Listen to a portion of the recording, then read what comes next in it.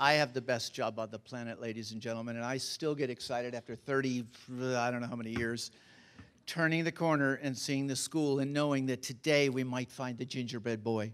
Or I wonder if all three goats are going to get over the bridge with the troll. I just don't know.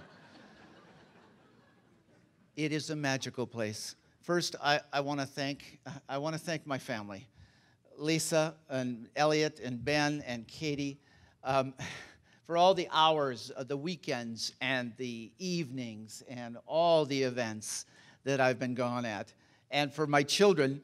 You know those parent conferences you have in aisle 9 at Target or the grocery store, or I remember my children in the backseat of the car as I'm driving along, and a parent walks up, and I roll down the window, and they're saying, "Oh, please don't roll down the window, don't stop, keep going, Dad, please keep going."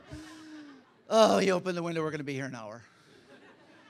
And so I thank you for all that time, I really do.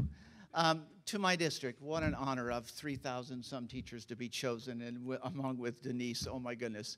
And my principals, my last two principals, Leanne Tuber and Mark Vieira, who set the bar high, who set that bar and then show us how to reach it. Something we forget to do with kids. We say high standards, let's meet them, let's make them reach for the bar. But if we don't show them how, and these two people have shown me how. I want to share one quick story that happens every year for me, and that is that discovery that happens in the classroom that makes me just get up every day.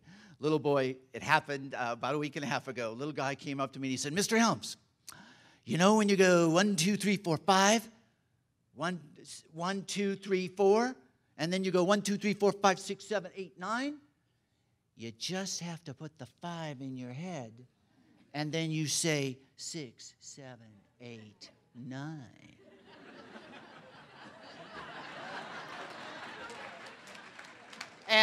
And some of them it happens every year. And some years the little girl kind of went like, "Well, why didn't you tell us that earlier?" And this year he said, "You should tell the class."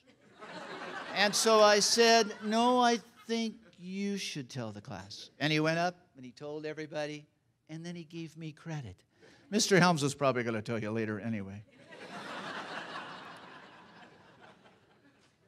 This is an incredible profession, and I challenge you to go in every day and take what they bring in and do your stuff. Thank you. Thank you for the honor.